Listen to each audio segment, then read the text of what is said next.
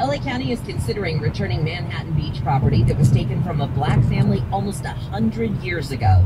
KFI's Corbin Carson brings us the story of a black family stripped of its legacy. This is something that's been haunting my family for the last 100 years. Anthony Bruce is the great-great-great-grandson of Willa and Charles Bruce, who bought Bruce Beach in 1912. For my family, this would mean the world because it has devastated and destroyed not only my family, the other families that were there, and African-American communities as a whole. Family spokesman Dwayne Shepard says the family put up a resort so black people had a place to enjoy the waves. Charles Bruce worked on the railroad, so he was gone quite a bit of the time. So here you have a community of whites, attacking and terrorizing a black woman who's merely just trying to make a living, provide a place for leisure for the other people of color in the surrounding community.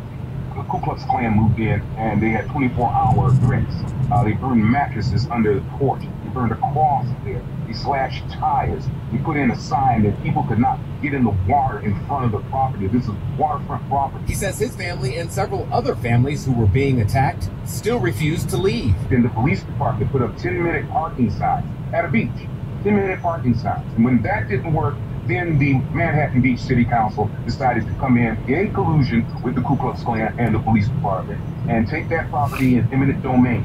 They took the property under the guise that we're going to make it a park. They didn't put anything there for 30 years until some bright bulb in the city said, I think we better put something here because these people can come back and sue to get it back.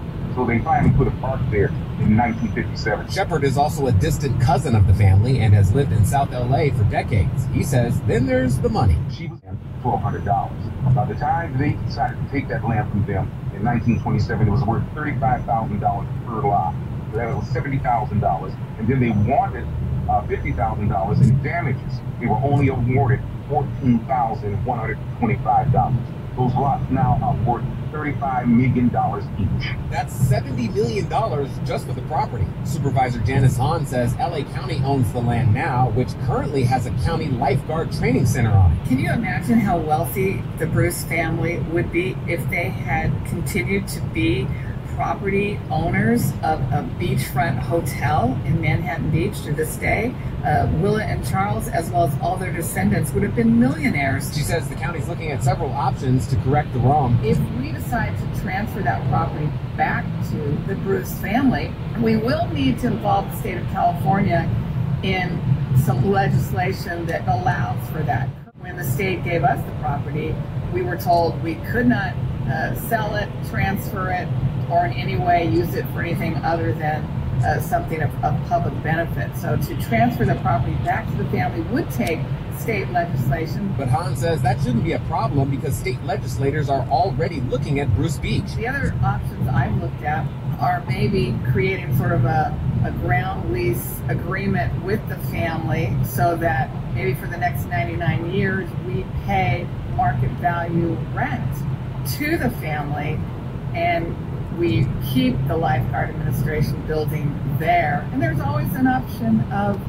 financial restitution where we get an outside entity to look at the present value of that property. She says either way, it's a wrong that she'd like to see LA County involved in making right. And 2020 showed that's long overdue. With the reckoning that this country is its racist past. Bruce now lives in Florida. He says it's amazing to think how determined Willa Bruce was 100 years ago trying to set up black-owned businesses during segregation. She had the KKK coming after her and the Manhattan City Beach and the police and all these things, but the main thing was she stayed strong during that time.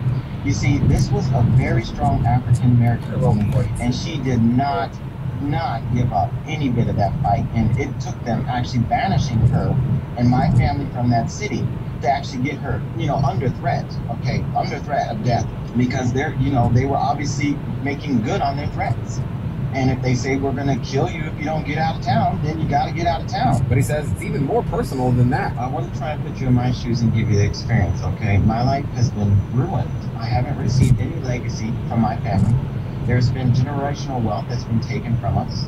You have to remember, when we are victim of a hate crime, you're pretty much like beat down to the point of almost death. I mean, when Charles and Willa lost it, they lost everything. Eventually, she lost her mind. Charles, I think he was a cripple. And so the wealth of our family was stripped of us in my life. I walked to work just today, you know. So my thing is like, yes, we have definitely been devastated by this. If they were trying to get rid of us, they did a very excellent job. Manhattan Beach says next week the city council will discuss staff recommendations from a Bruce Beach task force on how to address the city's role and what happened with the property. Corbin Carson, KFI News. Incredible. Incredible. That story is amazing. I can't wait to hear what happens next week. But the fact that they're even addressing it now to me is wonderful. But 100 years later, I mean, I guess better late than never, but man, just a tragic story.